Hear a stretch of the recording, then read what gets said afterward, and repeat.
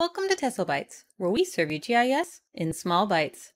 Today we'll be covering ArcGIS Pro, navigating the interface Symbology properties. Let's get started. Here we are with some Houston imagery, and what I'd like to see is both my parcels and my zip codes. Unfortunately, you see, the topmost layer is blocking the one below. So why don't we start by making that hollow? Notice that when we click on the Symbology here, you see a new pane open up.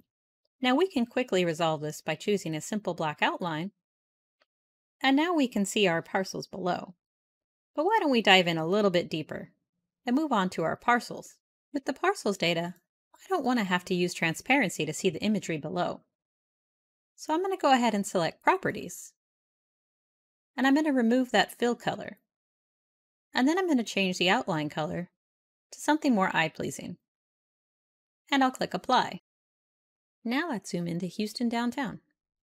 Here you can see our polygons or our parcels are a bit more difficult to make out.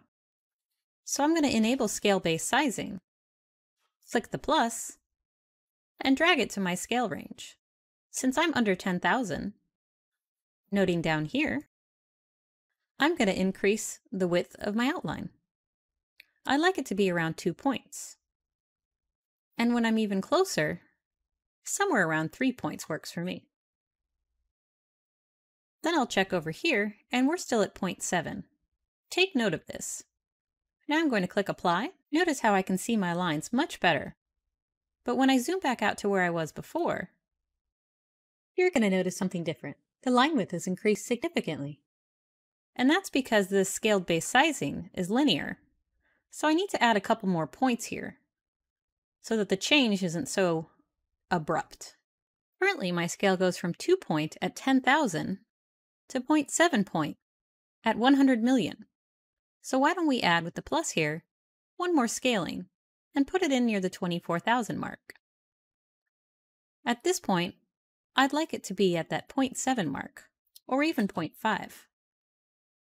And then I'll go over here to the far end and change it even further to 0.3 or 0.2.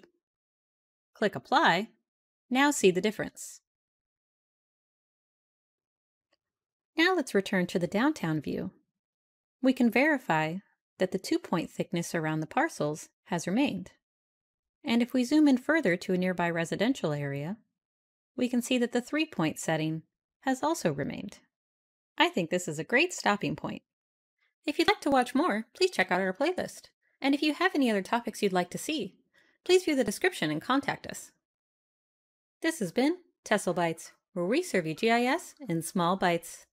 Please be sure to visit us at www.tessellations.us. Also, subscribe and ring that bell.